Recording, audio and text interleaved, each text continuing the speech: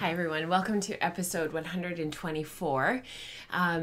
Welcome to the show. Welcome to new and returning viewers. Thank you so much for being here. I'm just going to tilt my camera because otherwise I look at the monitor and not at you guys. I hope you're doing really well. This is Saturday morning. It is September 7th. I'm still getting used to saying September. We've had a crazy week here. Mike had major eye surgery, and the kids were also back to school. So lots going on, a lot of curveballs. But Mike's doing really well, and we were able to eke out one more live stream. I had to move the time slightly, so thank you so much to those who are here and were able to accommodate a very small time change in the stream because we actually have a follow-up for him this morning. So we just need to I didn't want to move the date or the time again like too much. We sort of wanted to try to keep it somewhat stable. So I'm really glad that you guys are able to be here. So good morning to Carly and Charlotte and Karma and Kelly and San and Natalie and Eve. Thank you so much for being here, you guys. There's tons of other people in the chat, but it's scrolling past a bit too quickly for me to see. On today's show, we have a little bit of breed and color studies. This is probably our last, if not our second to last, breed and color study discussion because we are nearing the end of this particular breed and color study. We're going to be finished at the end of the month. Please continue to post your photos. Please continue to post your projects. I know there are lots out there who haven't even started. So please just continue to post and to share your stuff. There's a dedicated thread in the Ravelry group. I think I've linked it in the show notes, but if I haven't, I will add it. No, I haven't. So I will link it, but it's the ongoing finished objects thread. So for any breed and color study that we've done in the past, so we're up to something like 6 studies now or something. I think we've even done a few more. And you can just post your ongoing projects. So if you finished your spin that was the fin from last year and you just finished it, you can post your photos in there. No chatter, if you don't mind, so that people can scroll through and just see projects and get inspiration and ideas. As well, I can scroll through and see inspiration and get ideas. And if I have sponsors for the show or anything, it means that I can draw from a few different places around where we could do the giveaway. So that could be one of the places. So we've got breed and color studies. I've got a couple of works in progress to share with you. Something that got a little bit waylaid that I wanted to just talk about really quickly. I have a completely finished item, and that will take us to the end of the show. So let's just get right into it.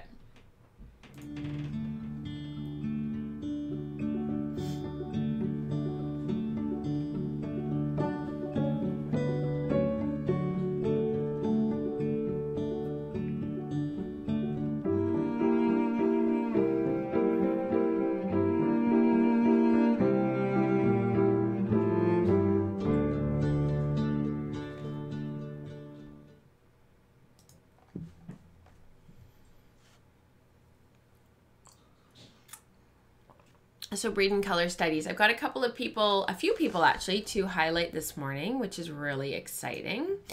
And I'm looking forward to highlighting these people because they've shared in the Ravelry group and in the thread and whatnot. And I wasn't able to kind of get in there and feature these ones. And so, because I think it was last show we ended up not doing any projects from the Ravelry group or from the Patreon group. So it was just really great to be able to do that this show. I had a little bit of time to sit down this week in amongst the craziness and prepare for the show. And it was just nice scrolling through the threads and seeing what people have shared and reading through what people have shared. So let's talk about, I think Tessa's photo is going to cycle through. So we'll read sort of in order of how these come up. So this is the old shale. Donna, who is DLB Knit on Ravelry, she shares her shawl. It's a variation on an old lace pattern, old shale. She said in the Ravelry group that it was a Multnomah hack, which the Multnomah is a pattern that was written by Kate Ray. And she used to host a podcast, but I don't think she's hosting it anymore. And I actually can't remember what the name of it was, even though I did watch it.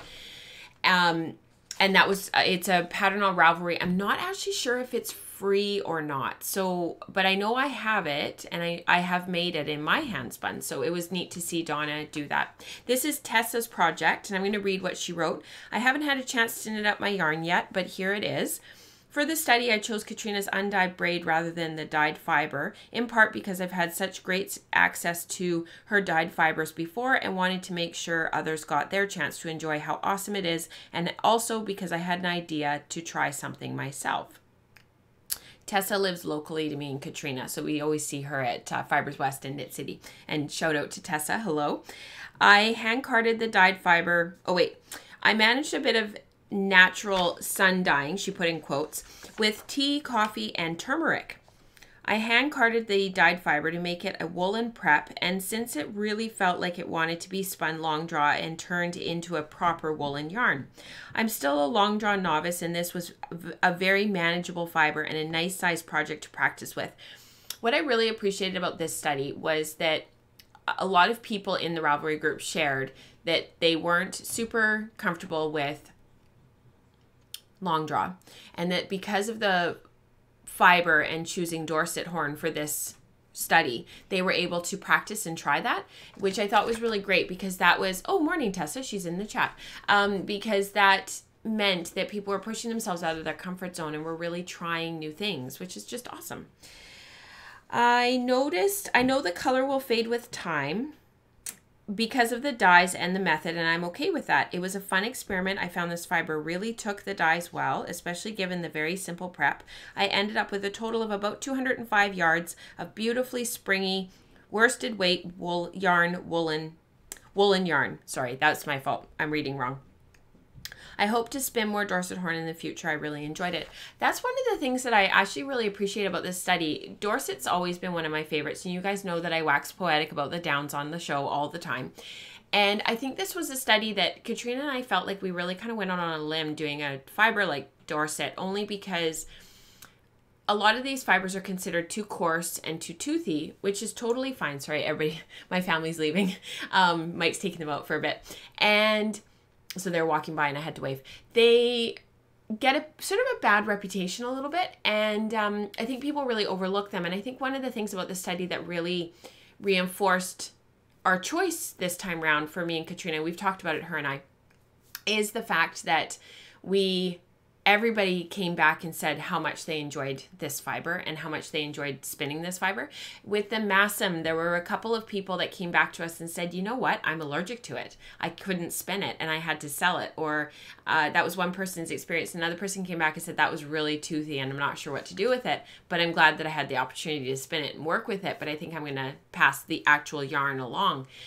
But with this one, I feel like a fiber that is very much overlooked got put in the spotlight, and we all sort of ended up really appreciating it, which is great. So well done, Tessa. Really cool. I'm excited to see it. I would love to see this in like a toque or some mitts. I bet it would be really quite lovely. All right, the last one that we had is from Savannah, who's savvy like that on Ravelry. And I'm just going to wait till the photos cycle through, because this is Donna's Multnomah Old Shale Feather and Fan. It's a Feather and Fan modification. And if you're interested in learning more about that stitch pattern and the difference between Old Shale and Feather and Fan, there's an article that was linked in the Ravelry group about it. So this is Savannah's project. I dyed 100 grams of a colorway with peaches and purples, and 50 grams I left white, and 50 grams I dyed black.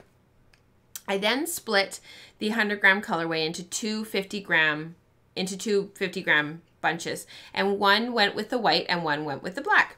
I then made roll eggs with the blended fiber. The white plus the colorway was 100 grams, which I split into two 50 gram lots of roll eggs, and the black plus the colorway was 100 grams, and she did the same thing. So she basically had 4 bundles of the white carded with the colorway and the black colorway carded with the colorway.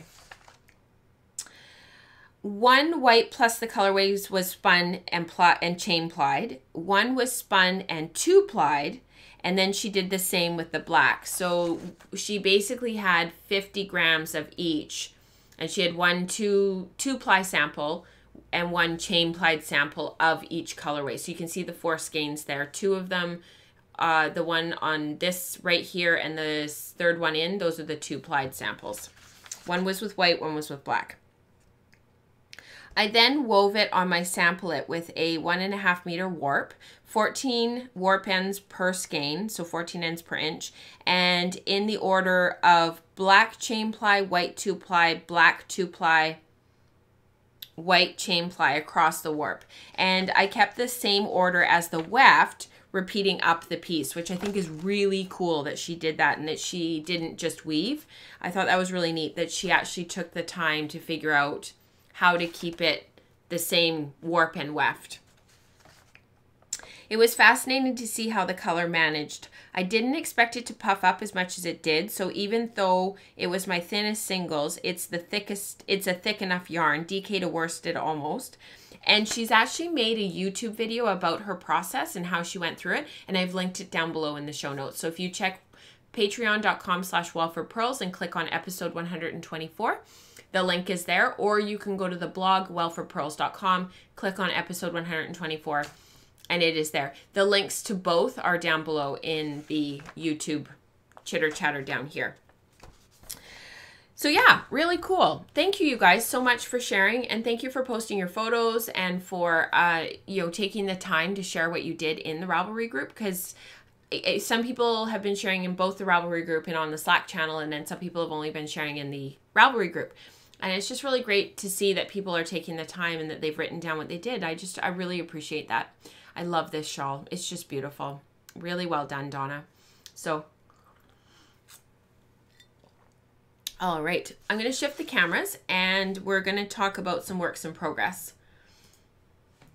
So as you can see, I have sitting here and I lost my chat, so just hang on.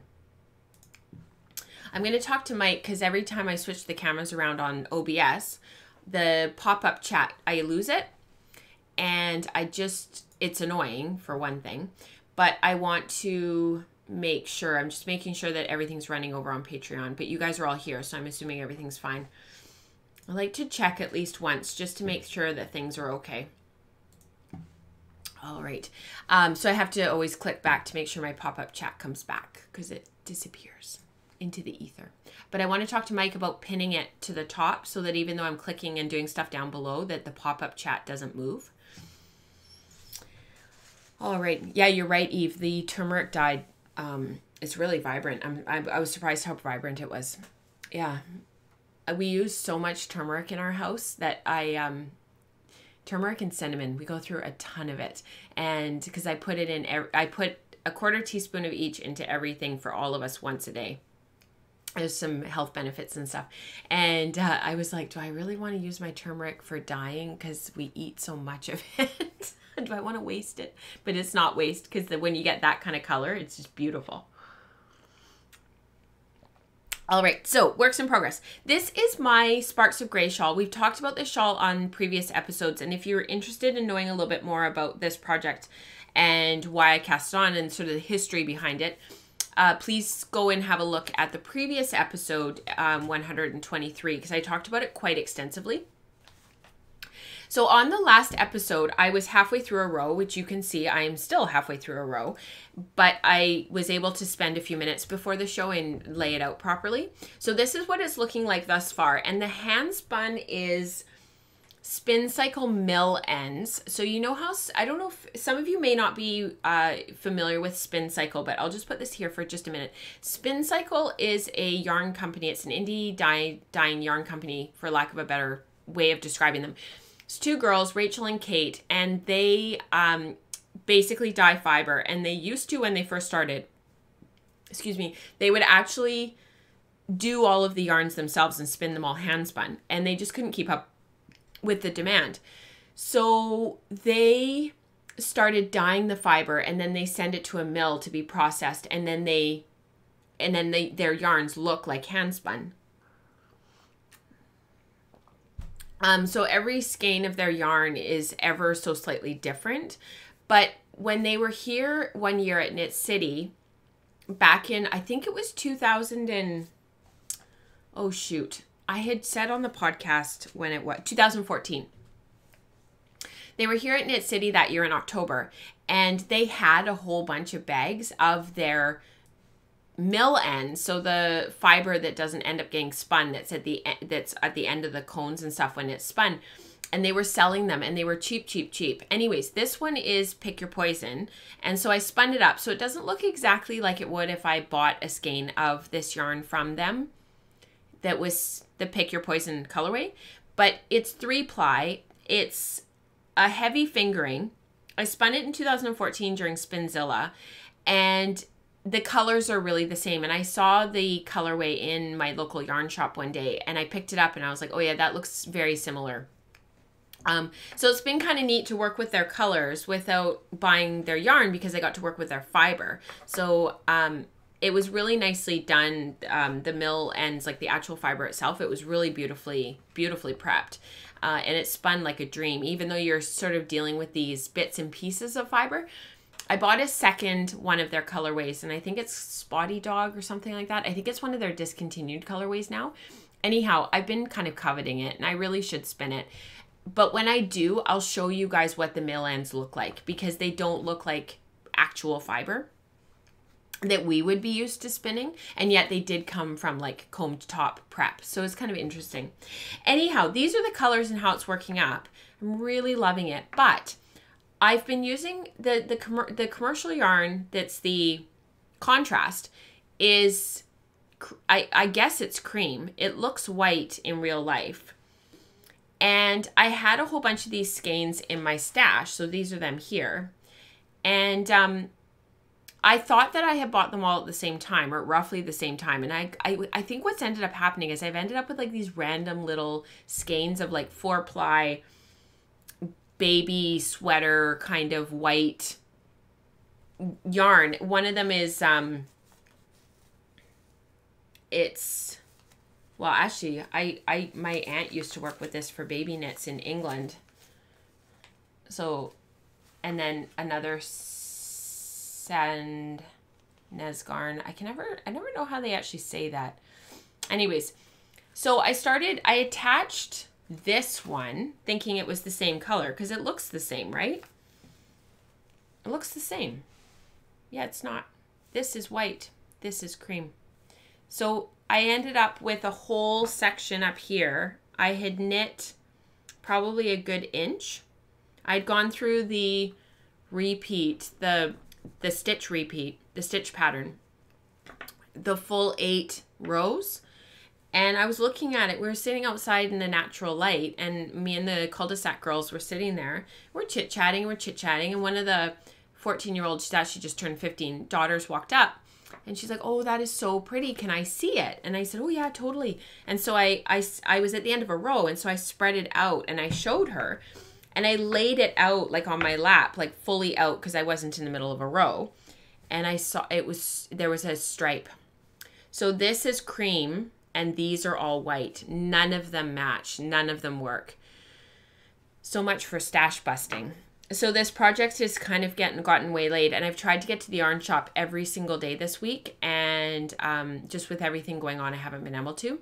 But I am a bit worried that I'm not going to be able to find a yarn that matches, and I couldn't just leave it. It was a stark line. The one yarn is white, and this yarn is cream, and it was like... It was obvious because my girlfriends were like, oh, it's not that noticeable. Like, just leave it, blah, blah, blah. But the thing is, I know that once that shawl is finished, there's going to be a stark contrast and a big difference between the two. So that was kind of a bummer. So I'm just hoping that I can get yarn that matches a bit more closely. Because the thing is, when you put these yarns next to this yarn, like this, they look the same. So... I'm just hoping I can find a yarn that matches closely enough because now I'm actually a bit concerned. So we'll see.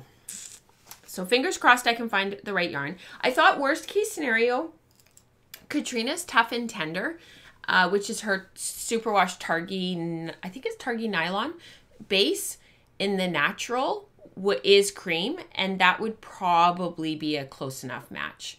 So I was going to ask her if she had like a mini skein that I could have and I could just attach it and knit a little bit and see if it's close enough. So yeah, all these, things like this happen though. Like when you're working on big projects like this and you're stash busting and you've had stuff in your stash for a long time and you start something and you don't pay that close attention to what you're working with. And like this yarn, that I used for this, it didn't have a label on it anymore. So I didn't really know what it was. I wasn't really sure where it was from.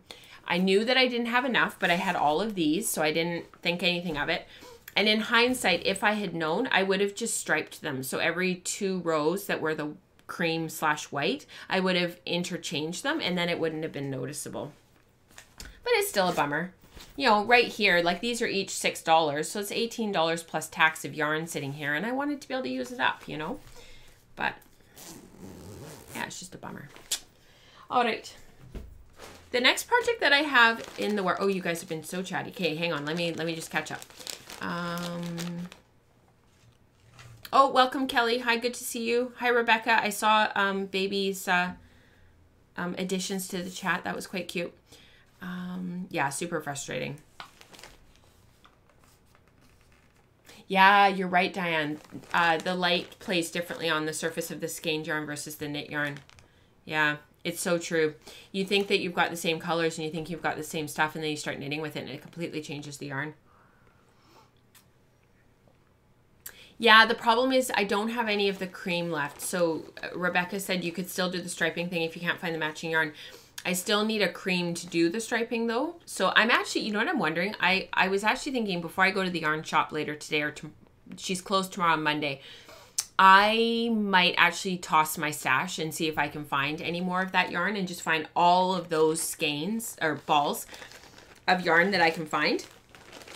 And maybe I'll find one that more closely matches, because I could have sworn that it was the Lanet, and then they knit up so differently. So it makes me wonder. So we have talked on the podcast before about the sweater Shifty. It's by Andrea Mowry. It's a pullover. It's a cropped sweater. A lot of people have, well, not a lot. There's quite a number of people who have modified it to be a cardigan, which was kind of my plan. And actually, if you guys don't mind me just taking a moment, I will show you.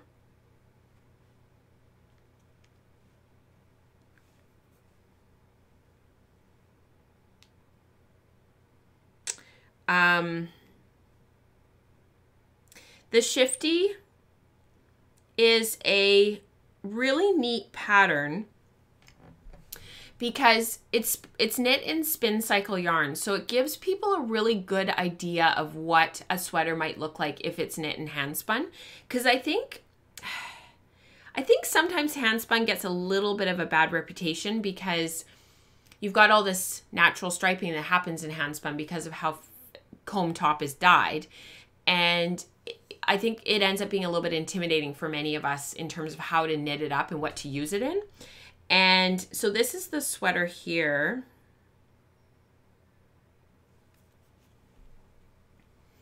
Had somebody give me the feedback that showing it here it's not big enough. So thank you for that, because I didn't realize. So this is the Shifty. The colors aren't coming up exactly on the webcam because it just doesn't pick up all the nuances that a proper camera does. Well, not that a webcam's not a proper camera, but you know what I mean. Anyways, that's the Shifty. And it's based on the pattern, the Shift Cowl and the Night Shift, which is a big shawl pattern that Andrea has developed. So this was kind of the third in that series of patterns. But what a lot of people have done with it that I think is really neat is they've cardiganized it. So I want to show you that just so you can kind of get an idea. I did show it on the show before. Yeah, I'd still have to rip it back. That's right, Rebecca. And I really don't want to rip it back. It's just so much knitting. I would almost rather have a stripe of white in it than to rip it back. Because I know that what would happen is I'd rip it back and I wouldn't reknit it. I wouldn't restart the pattern or the sweater. So this is what people have done to cardiganize this, which is just wonderful.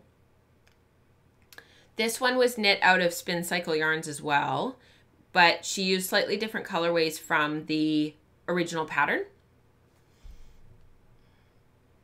That's what it looks like. She's put in 7 buttons, I think, because it is a cropped cardigan. I think she lengthened it slightly. I think based on when I read her notes,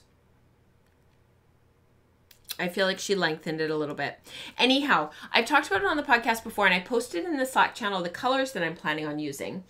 But I went through my stash to see if I could find as many fibers as I could that sort of would give me the overall look that I wanted, which is slightly gray, a little bit green. This is all part of building my capsule wardrobe that we're talking about on the wool stream, which is a new Patreon tier.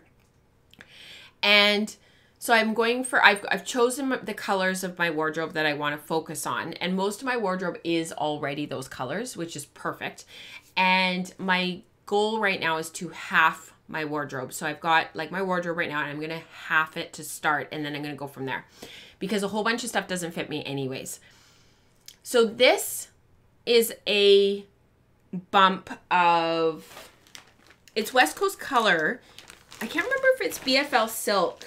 Oh, this one's Polwear Silk. So I have 3 of these that I ended up with in my stash and I bought them all at the same time and I was going to spin them and knit them into a sweater and I never did. And I bought them back in like 2014, 2013. It was quite a long time ago for me. And this is what it looks like before I stripped it. So it's got these lighter sections and it's got these darker sections, but overall it's sort of this gray green and it's got these hits of brown in here, which I think the webcam is picking up as red, but they're actually brown.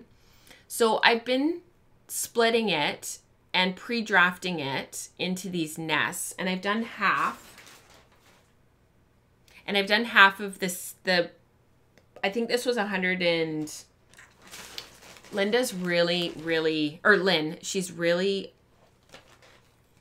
generous with her fiber. She doesn't braid it. She just pops it into a, well, you guys have seen it on the show. I've showed you because we've had giveaways of her fiber.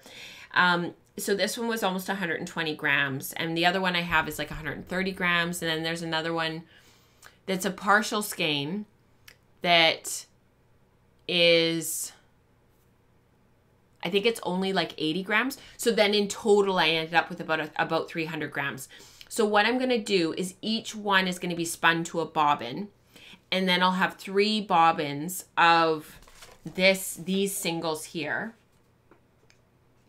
This is the 2-ply back test here. I just love this so much. Oh, I saw it and I was like, oh, I love that. It's perfect. So I'm spinning on quite a high ratio to get all that twist in there and to have such a firm ply back test. So I keep checking it and keep pulling it out of my wheel and whatnot. The singles, I don't have a, I don't actually have a Wraps Prince ruler right here. Unfortunately, because I can't even like grab it and share. And I haven't done any of my measurements, my statistics and stuff yet. Like you can see this all blank.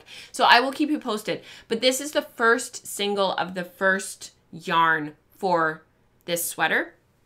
And I thought what I would do is as I work on it and as I spin it, because this is a big project, I'll just share my progress and I'll share with you the different colorways that I've chosen so that you can see over time sort of how this is unfolded. I've already posted which fibers I've chosen and what the contrast colors and stuff will be in the Slack channel. And then I thought as I work on this project, I'll share it with you because it's going to be sort of a long-term, very slow. I've had a lot of, I don't know if, I've been reflecting a lot and thinking a lot about how I want to go forward with my making because the problem is if I get rid of a whole bunch of my clothing and then I just start making and not being really intentional about how I curate what I want and having, I'm sort of hoping that eventually I can have about 35 items and that would be like all seasons. Then when I take the time to make a garment, then it needs to be very intentional and it's probably going to take a while. So I've been thinking about that a lot because like, how do you do that? So it's going to take a long time. Is the 3/4 ounce braids generally enough for a medium size? No. So it really depends, Charlotte. So I find for me, 300 grams isn't quite enough to do a full-sized cardigan for me. I find I need about a pound. So I need about 550, or sorry, between 450 and 550 grams of fiber. With my sparkle cardigan, and that was the one that was white and it had the all over lace, and it was the Romney Disdero, Romney Mohair Disdero Ranch fiber. That was 1.5 pounds, I think. And after I had spun it all and after I knit it, it didn't take nearly the amount of yarn that I thought that it would. I think that cardigan ended up taking about between 900 and 1100 yards of yarn, and the pattern called for like 1600 yards of yarn. I don't know why I took so little, but I knit the size 38 bust too, so it wasn't like I knit it with like negative ease or anything. But I find that 300 grams, even if it's spun really super finely and it's like a fine 2-ply or a fine 3-ply, I find I have to shorten the length of the sleeves, and I have to knit very, very open, like a very open gauge, and I can't add any length to the length of the cardigan. So I've done a couple of cropped cardigans with a smaller amount of yardage and a smaller amount of fiber, and I don't wear them. One of them was a Polwear silk spin that I over dyed because the dye had separated in the process, and it was seconds from Sweet Georgia, and I never wear that cardigan, which is kind of a bummer because I really like it. It's just a featherweight by Hannah Fettig. But yeah, for me, I need more fiber. So for the shifty sweater, for the shifty cardigan / pullover, I have 6 braids set aside for this. So 3 for the main color and then 3 for the contrast colors, because there's 3 contrast colors. I also fully expect to have leftovers from this project. So I was thinking that whatever leftover yarn that I have, I'll either use it up in a knitted shawl, or I was thinking I would actually weave with it. So, but I fully expect that I'm going to have a lot.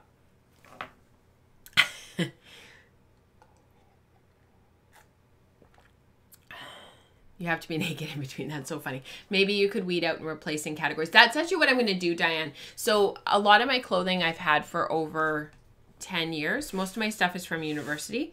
And so my plan is actually, and so some of my stuff is actually getting quite old, and it doesn't fit me anymore. So I'm going to go through it, try a bunch of stuff on, and get rid of stuff that isn't an immediate, I love this, and then I'll be able to kind of start fresh. Some of the, like I tried, so I've got my dad's memorial in 2 weeks from now. So it's 2 weeks yesterday. So I was looking through my stuff, and I have this, like, this is just an example, but I have a beautiful dress that I bought at Banana Republic when Mike and I first got married. So 2007, it was early 2007. And we had a whole bunch of weddings to go to that summer. We were getting married. There were a bunch of events that we had. And so I spent the money and I got this really beautiful dress. Well, I tried it on the other day because I was thinking maybe I would wear that to my dad's memorial. And it fits me perfectly. It still fits beautifully. But it's not something I would buy now, and it's not something I would wear now. Yet it's very classic. And as soon as I put it on, I felt great. And I sort of was like, the last few weddings that we've gone to and the last few events where I needed to wear something like that, I didn't even think to pull it out of my closet. And really, for that type of a dress and that type of, because it's such a beautiful silk dress, I really don't need any other dresses. I only need that one. So it's just being like thinking about some of that stuff and reflecting on it. So not that I have a lot of dresses. I probably have about 5, but still. You guys will recognize this. This is the last work in progress that I have. This is the yarn that's hanging up behind me here. It's the Clun Forest that Katrina very kindly dyed for me in the Goldfinch colorway. It's a 2-ply. It's worsted weight, but it's Clun Forest, so it's a down. It's very, very springy. It's very elastic. This ball, when I balled it, because I'm going to do yardage counts as I ball the yarn, it was 300 yards. Like, check out that elasticity. Isn't that crazy? I'll go this way so you guys can see how much my hands are moving. It's like 2 inches of elasticity. It's crazy. So I decided to knit a slightly firmer fabric than I maybe normally would. I didn't go down to 4.5 millimeter needles. I thought that would be too dense, but I wanted a really hard wearing cardigan because I think this yarn could have been knit anywhere from 4.5 up to about 5.5 or maybe even 6mm needles. Because if you want a really open gauzy fabric, the 5.5mm needles would have been perfect. I probably would have done 5.5 if I was doing this in a shawl. So I ended up choosing the gauge that I liked the best and the fabric that I liked the best was on the 5mm needle. So this is it here. And you can see how elastic it is. Like it's just crazy. So my original plan with this was to knit an Acer by Amy Christophers or Christophers, however you say her last name. Or I was going to do the Charlie cardigan, which is an old pattern that Amy Herzog put out years ago. But it's like $13 now because of the Fit to Flatter stuff and her app. And then I was also looking at Lady Marple, but I already did it this summer twice. I still haven't finished the second version. I showed it to you on the podcast, but I haven't done anything with it. And it's here behind me. And I'm making that shirt right now that's underneath. It's just on my dress form for fitting. And I just didn't want to do that again. So then I started thinking about the cardigans that I wear the most and thinking about this capsule wardrobe idea and blah, blah, blah, blah, blah. And I have really wanted to, for a long time, take the textured recipe shawl. What's that pattern called? The textured recipe shawl or the something like that. Anyways, this is the pattern. It's a free pattern. I'll link to it in the show notes. I think I did actually. Maybe I didn't. No, I haven't added it yet because I was going to. Anyhow, this is the pattern. It's a slip stitch. It's a knit one. It's a slip one, knit one, yarn over, slip past the slip stitch over. It's very, very simple. It's a 1-stitch repeat, 2-stitch repeat, sorry. And just simple raglan, top down. I cast on 88 stitches and I actually used Laura Chow's top down raglan cardigan pattern. It's a free pattern. It was posted on her blog eons ago. I've used it a few times for various things. The only modification that I did from that, and then so I got the numbers from her blog post, and then I didn't even print the pattern. I just got the numbers for how much to cast, how many stitches to cast on.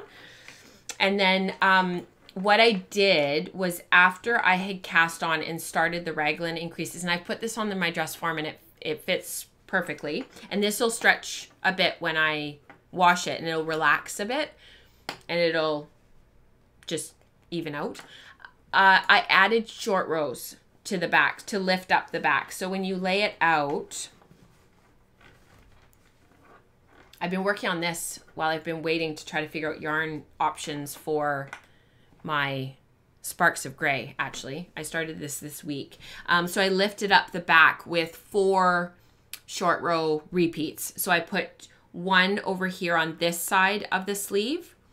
So I did one over here, and then I went back, did the other one over there, and I went back and did one here, and then I went back and did one here, and then I kept going. And that just, it just lifts up the back so that your back neck, when you add the, in Laura's pattern, she wants you to do the ribbing for the top of the cardigan first and then continue on. But I find it doesn't give enough structure to the cardigan or to the sweater. So I like to do that after. And so then I didn't do that, and then I added the short rows. So in her pattern, there's no short row shaping for the back neck because it's just a very simple pattern. And that's what I did.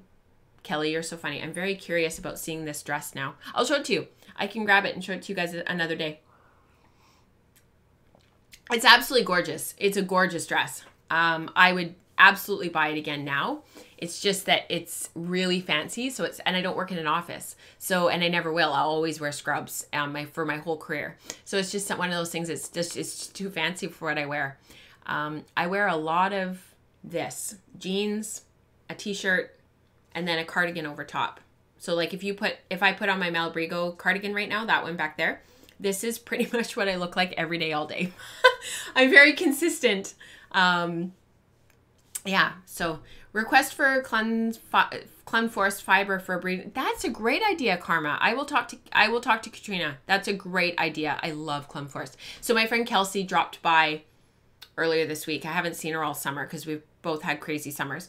And we had bought a whole bunch of fleeces to split with her and my friend Diana at the Fleece and Fiber sale back in June, which is a local festival that happens here in the Lower Mainland, just outside of Vancouver, British Columbia. And we bought 7 fleeces, and then we split them between the 3 of us. And Kelsey was kind enough to wash them for all of us, which was amazing. I'm going to get her some flowers or something. And she dropped them off the other day. And one of the fleeces is Clem Forest, and one of the other ones is Dorset. There's Cotswold. There's a Romney Cross. Anyways, if you guys are curious, I'll show them on the next podcast episode. Really fun. But yeah, Clem Forest would be a great one to do. So this, I'm really enjoying knitting this. I'm so glad that I knit this, that I spun this fiber up in this past summer.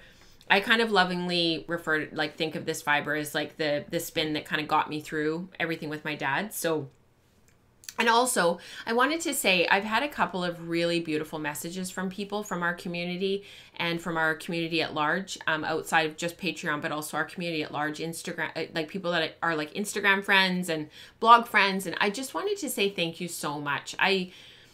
It's a really amazing community, but when things happen in our lives and there's sadness and grief as well as things to celebrate, it's really, you guys are so amazing and kind. So thank you so much for your messages.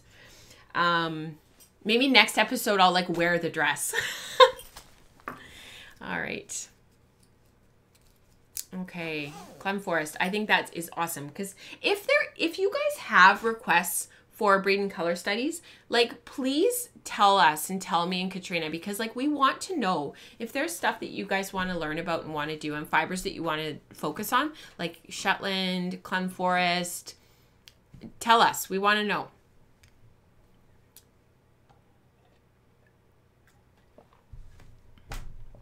I shared this on the podcast last time. It wasn't washed. It wasn't finished. The fringe wasn't finished yet either. And it had just come off the loom. So I had done the hem stitching because I had done that before I pulled it off the loom. I'm calling this is a bed skirt. That's officially what it is now. It's a bed scarf. I Googled it. Apparently that's what they're called. It ended up being way too long for anything else. I could cut it up and make like pillows or something, but I really don't want to. And I think if I was to do that, I would have planned that ahead of time. So I hem stitched the bottom. It ended up finishing this really nicely. Obviously the warp that I put on was a bit too long for what I had originally hoped for. What I wanted originally was like a stole. Was like something like this, but it's just too long. It's too big. I'm gonna move the camera so you guys can really see it, and then I'll put the webcam back. We'll switch it back in just a sec. But it's just too big to be a stole. It's pretty, don't get me wrong, it's gorgeous, but it's just a little bit too much fabric. So it ended up being, I put the finished measurements on the blog post, but it ended up being the finished. It ended up being 22 inches wide, so this way. And got stuck on something.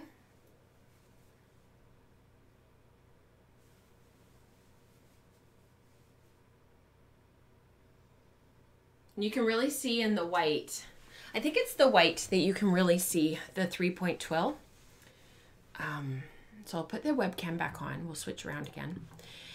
You can really see that in the brown, you can't see the twill quite as clearly. Even on the other side, you can't see it quite as clearly, but in the white, you can really see it, which is really neat. So then your eye creates it. Let me figure out. You know, the problem with it, I probably could wear it. Number one, it's way too warm and it's just too big. Like if I've got the kids with me and stuff, I can't be like fiddling with something. I need to be able to just wear and go. So as soon as I put it on, I was like, oh no, there's no way I can wear this. It's too hot for one. We just don't get cold weather here. Like we're lucky if we see -2. it's just too much. But yeah, it is long enough for a baby wearing wrap. So that's kind of neat. Single blanket for a couch. It probably could. The problem is it's too narrow. So like, I think if it was wider, you could use it as a blanket, but it's a bit too narrow. Like you'd kind of end up with it like sort of like this, and then your legs aren't covered at all. It just needed to be a little bit wider to be like a blanket. But as a bed scarf, it's actually kind of perfect. There's been quite a few evenings this week where it cooled down quite a bit, and I didn't really want to be like under the covers, but I wanted something over my feet, and I ended up tucking my feet under this and sleeping with it, and it was so nice and warm. And of course, if your feet are warm, it tricks your body into thinking that your body is warm. So, and it's really cozy. So it's 90 inches long by 21, and then the fringe is 5.5 inches. So I cut the fringe originally to be 7 inches, and it shrunk up to 5.5.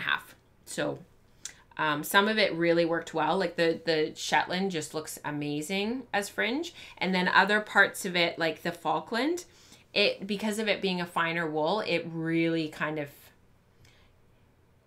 fold. I think it actually might even be a little bit felted, but it looks great. The Meat Merino Suffolk cross here, it really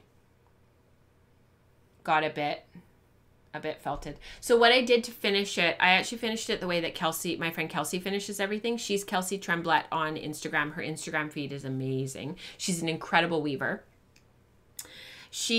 My compact that's in the back here that I just bought, that I've talked about on other podcast episodes, I had bought it from a woman who also had a 60-inch back hinge Nihilus low profile Leclerc for sale.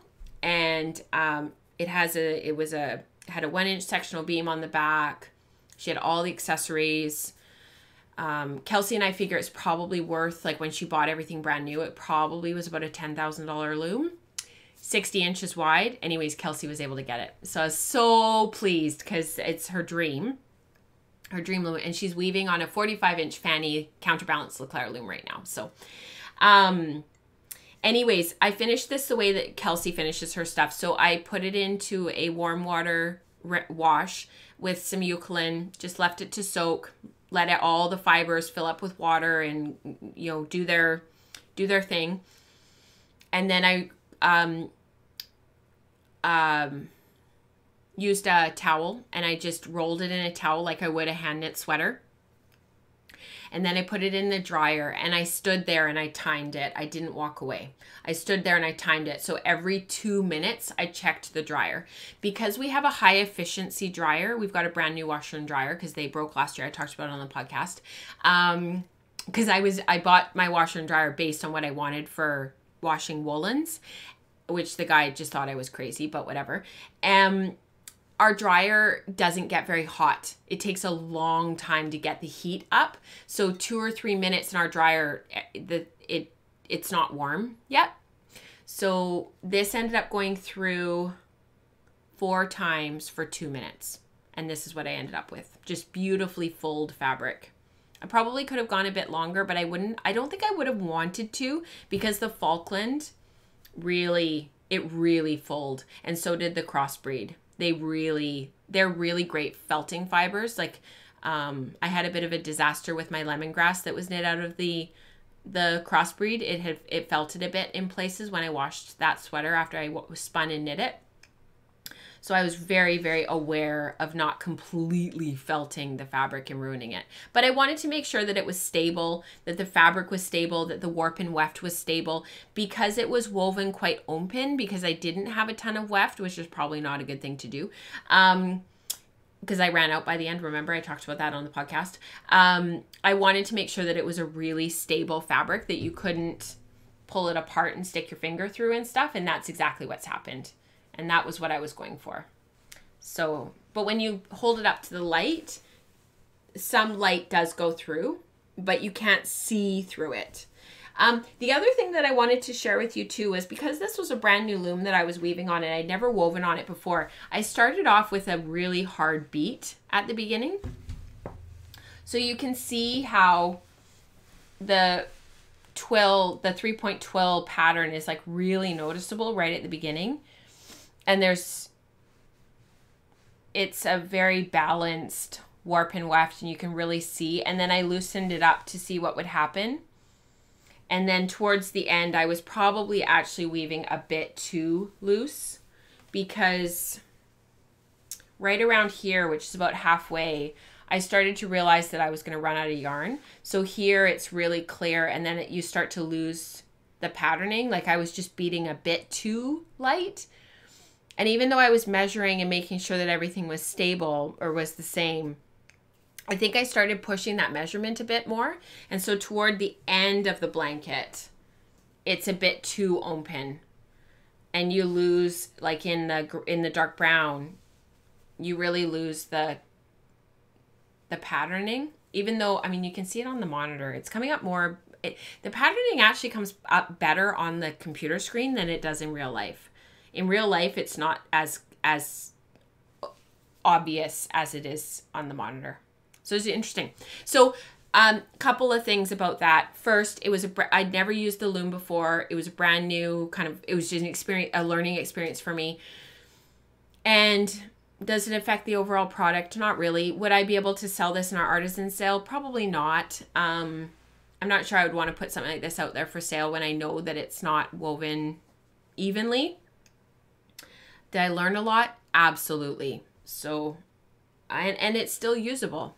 We'll probably have it on our bed for years and years and years. Oh, yeah, you guys are talking about Brexit and stuff. Okay.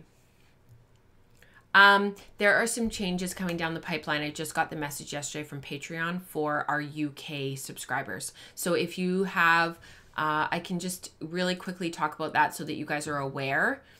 When your stuff is processed, and also welcome to to some of the new patrons. I haven't sent you messages yet just because of the type of week that we've had, but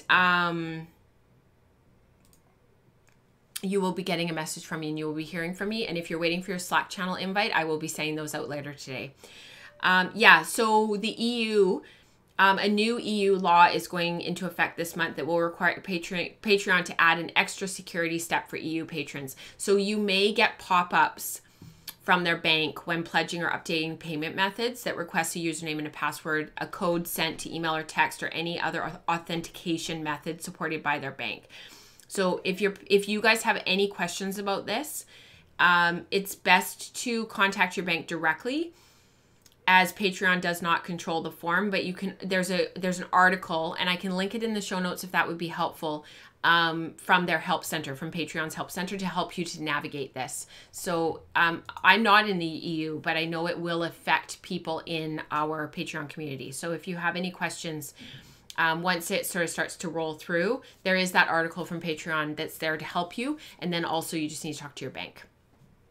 All right, everybody is standing in front of me, my whole family, on the front porch, staring at me, waving at me. So, oh, thank you, Eve. So, she's offering to help San with her fiber. That's amazing. How do you figure out how to have enough warp and weft? What are your favorite resources for beginners figuring that out? Trial and error. Okay, so yeah, so Kelly pops in and says, Felicia Lowe from Sweet Georgia talks about those calculations. It was on one of her Taking Back Friday episodes. That's absolutely right, Kelly. There's a spreadsheet that calculates warp and weft in the School of Sweet Georgia. And oh, please add the Patreon link. I will do that, Eve. And let me just get my thoughts straight. So here, Eve, this is for you. Oh, it won't let me paste it. I'll paste it in the Slack channel, and I'll put it in on the show notes. It's too long. The link is way too long. So warp and weft. So my friend Brenda said to me, she owns one of our local yarn shops, and she actually said to me, just figure out what you want for your warp.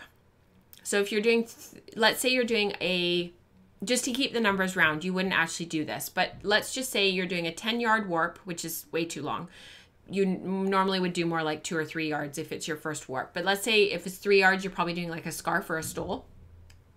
So let's say you're doing, okay, so let's say you're doing a 2-yard warp and you're doing it at 10 ends per inch. Basically, you multiply 2 by 10, and that gives you your, how much yarn you're going to need. And then Brenda basically doubles that. So whatever you need for your warp, you're going to need for your weft. It's not actually that cut and dry because you have drawn on your loom. So you actually will use a little bit less when you're weaving your weft. You generally don't need as much weft because you don't have the waist at the top and the bottom of the loom because you're not weaving right till the end and you're not starting right at the beginning. So again, you don't need as much weft. But to keep the numbers round when you're first starting, especially if you're on like a rigid heddle where they have very minimal waist, whatever you need for your warp, double it. That's what you're going to need. You're going to need that for your warp and that for your weft. So if you need 100 yards of yarn for your warp, you're going to need 100 yards of yarn for your weft. It's just a very simple way to get started. It's not, it is more complicated than that. There are more calculations because you need 10% in lieu of waste and so on and so forth. And over time, we will talk about that on the podcast. I do all of those calculations when I'm figuring out like stuff for tea towels, or like I haven't showed you guys yet, but I bought some stuff, some 2/8 cotton for a piece of fabric that I want to weave to do a woven shirt. When I do some of that stuff, I will share with you how I got my numbers. But basically, one of the things that I would do when I have my rigid heddle, if I had one skein and it took one skein of like say 200 yards to warp the weft, the warp, to make the warp on the, because on a rigid heddle you're often using a what's it called when you're warping with just the post, direct warping. When you're direct warping, let's say I used 200 yards of yarn, I would then make sure that I had 200 yards for the weft. With this project, I had so many scrap skeins that I had kind of thought, without calculating yardage, which not a good idea, that I had, because I just wanted to blast through a whole bunch of stash. I thought that I would have enough of the gray because I had so many skeins of gray. I had the Jacob, I had the Disdero Romney mohair gray, and I had another unlabeled gray. They were all slightly different weights, but they were all 2-ply and had all been spun semi-woolen. And I just kind of thought, I'll just weave until I run out. The problem with that though is you kind of start to play like a mental game where it's like, well, I need to eke out more warp, so I'll just spread out my weft a bit more and I won't beat as hard. So then I end up with an uneven, like the beginning is definitely different than the end. So that was not the right thing to do. But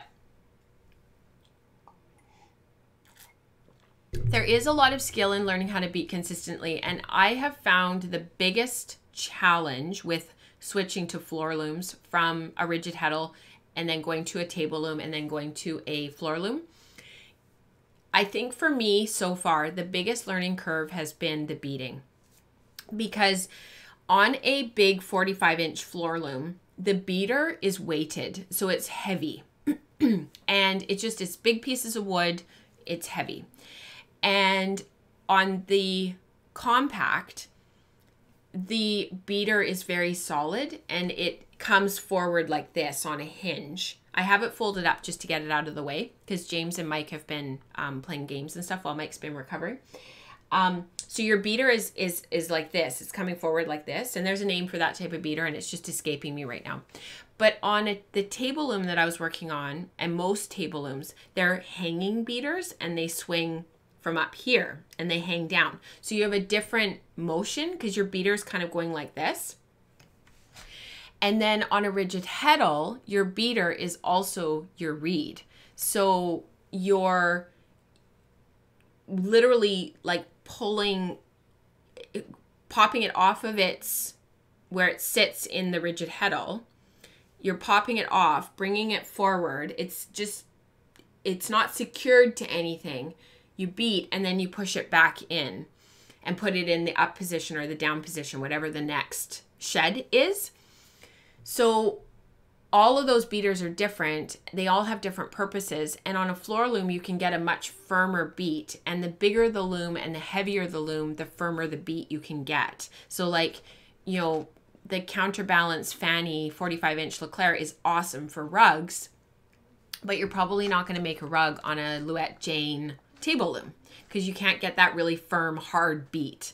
So what I'm saying is it's a huge learning curve, and that's where working on the tea towels has been really great for me, because I've been able to work on my salvages and I've been able to work on making sure that my beat is even, because it's really easy to calculate your picks per inch as you're building your weft against your ends per inch, because you've already warped it up and you've already set all of that. And for me, I've been doing my tea towels at 18 ends per inch and then 18 picks per inch. So there's 32 ends. Is it 32 or 36 ends in that little 1-inch square? And you can check that and you can measure that, and then you know if you've got an even beat or not. So it's just practice. It's practice, practice, practice, practice. All right. Can you weigh your loom warped up and figure out the actual loom weight and subtract it from the warped loom weight? Oh, that's an interesting question. Huh. Can calculate weft if, for example, an impatient weaver did a direct warp without measuring the distance first. So actually, Eve, funny you would ask that, because I do that all the time. When I was still on my rigid heddle, I never did yardage. And like my friend Diana, she's so great. She always said, this is how much yardage I use. This is how much da da da da da. These are the pre-washing dimensions, the post-washing. I really appreciate all those things. And I never did any of that, which is maybe why I found it so frustrating. But I would find on average, if I did a 72-inch direct warp, which is about a 2-yard warp, if it was like with a my 7.5 dents per inch heddle on my rigid heddle, if it was my 7.5, I would generally need about 200 yards of yarn, and then I would use 200 for the weft. Because I made several scarves that were like that, and they were about 10 inches wide, give or take. So you can do it. You just have to accept that you might run out of weft. So yeah, so Charlotte's got a great point. Most weaving patterns tell you how many picks per inch you should beat to, so you kind of have a standard to start with. So the way that you calculate whether or not your picks per inch are correct is you literally get your ruler out and you sit there and you count your threads. So I would put my ruler on here and I would count 1, 2, 3, 4, 5, 6, and so on up to the inch. And that's how you keep yourself consistent. So you really have to, weaving is very technical in a way. I'm finding personally that spinning and knitting is not. I find the weaving, I remember having a conversation with my friend Kelsey, and we were talking about like when people first start weaving, like on rigid heddles and whatnot, and I did this too, so I'm not criticizing. You kind of just go for it, right? And you maybe change your plan halfway through, or you start warping and then you add other yarns because you're kind of just being creative and you're just enjoying the process and it's not a big deal. The problem is that when you're on like a big floor loom and you've warped up like however many ends per inch for your warp, and you've threaded all your heddles and now you've slayed your reed and you've tied on, you can't keep changing your mind. You have to have a plan. So you have to do the calculations. You've got to figure out your yardage. You've got to figure out your draw-in. So that's how much from your warp, how much is going to draw in when you start weaving. You generally lose about 10%, but some people lose more, some people lose less. And you need to figure all that out. And you can't just change your mind halfway through. It just doesn't work. And you end up with weaving disasters. But then you also have to learn and you have to practice. And you have to projects like this where you try different beats and you try different things and you sort of let it kind of be what it is. So yeah. You guys are chatting. I was thinking, yeah, you can't weigh a floor loom. That's true. We could talk about weaving forever because we all are so interested in it, and I love it. I love talking about it. It is obviously one of my absolute most favorite things to talk about besides spinning. And You know, Diane, actually, I think you just summed it up. I think sometimes with this kind of stuff, when you're learning, ignorance really is bliss, because you can just create and make and come what may. And in that, you learn so much. So that's a great place to stop. Some people are not intimidated by their own ignorance, and that could be a wonderful feeling. You're absolutely right. You're absolutely right. And you know, it's funny because when I got my first rigid heddle, it was one of the bigger ones. I talked about on the show when I got it way back. And I think it was the 32-inch wide. And I wanted to make these big pieces of fabric and stuff. And I knew right away the rigid heddle wasn't for me, because I wanted to do some other stuff. But it was interesting because I had no idea what I was doing. And I just kind of started doing it. And I went over to my friend Diana's one day with my friend Jeanette, who I had borrowed the Jane from. And we warped her Diana's loom all up and show me how to hem stitch and do all the thing. And I had no idea what they were doing. And I just stood and watched and listened, tried to take in as much as I could, and Bob's your uncle, you know. So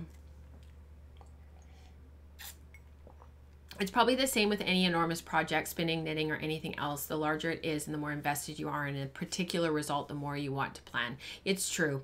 It's true. All right. It might teach me some valuable life skills, as I'm not a planning kind of person. Okay, so funny story, and then we'll say goodbye. A friend of mine said to me the other day, she's like, I was talking about something and we're trying to organize some stuff, and I was telling her about it. This was family stuff, and then I was relaying it to her. And she says to me, well, you know, you and I are planners though. Like, you know, sort of agreeing with me about what had happened and saying like, oh, that's really too bad. And I was like, actually, I'm not a planner at all. I'm very organized. And so my husband and I, Mike and I, we had a whole conversation about it this week while he was recovering, because he was home, and about the fact that actually the weaving has been really good for me, because I do have to plan a bit more, and I have to be a bit more intentional about how I use my stash and whatnot. So, because my mom's just giving me back 4 bins of yarn that she wants to get out of her house, just in case she decides to put the house on the market. And I thought I would actually do some blankets on the compact, with just a whole bunch of my stashed yarn. So just match up all of my fingering weight, match up all of my sport weight, match up all of my DK weight. Again, not calculating yardage, just warping up, doing some 3-yard warps, and just reaming off a bunch of stuff and using up the yarn, and just randomly doing the warps, and then whatever I have left over, I'll do as the weft and kind of weave until I run out.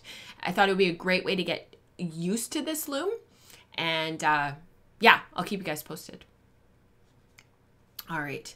Okay. Oh, thank you, Kelly. So actually, it's so funny that you would say that, Kelly, because that was actually what I was just going to segue into. So Kelly says, loving your new School of Sweet Georgia course, by the way. So that's my big news for today. The School of Sweet Georgia, if you're a part of that community, my first of 2 courses has been released. So Felicia released it on yesterday. It's called Spin to Knit a Sweater. And if you use my affiliate link, which I will put into the show notes, I will put into all the things. That's actually how I'm compensated for that work. So if you don't mind to using that link, if you're not a member of the school yet, I would really appreciate that a lot. And because then I'm compensated for my work as well. And yeah, it's called Spin to Knit a Sweater. It is out, and thank you so much. It's I'm really happy with how it turned out. I feel like a total nerd sitting there talking and watching myself, but it was really fun to make. I really enjoyed working with Felicia on that. She's one of my close friends, and it was really a lot of fun. So I felt really honored to have the opportunity to work with her and to do that. And I'm really excited for you guys to see the sock one, because it's quite an advanced course. And again, I'm really proud of it. So I will put those links down below, and I hope you guys have a wonderful weekend. Thank you so much for being here. I need to go because we have to get all of our stuff organized for Mike's follow-up. And I hope you guys are doing lots of spinning, lots of knitting. And until next time, have a wonderful week. Bye, guys.